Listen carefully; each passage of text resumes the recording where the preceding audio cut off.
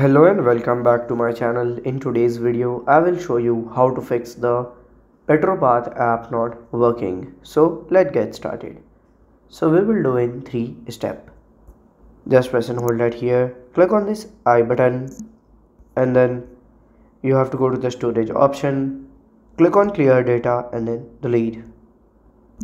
Now we will update the app. Click on the last second option. And from here we will check for the update and it will be fixed. If not, we will reinstall. Click on this uninstall here. Click on this uninstall and install the app again and it will be fixed. So this is how to fix the Petro Path app not working. And if you find this video helpful, make sure you like, subscribe and share the video. Thank you for your watching.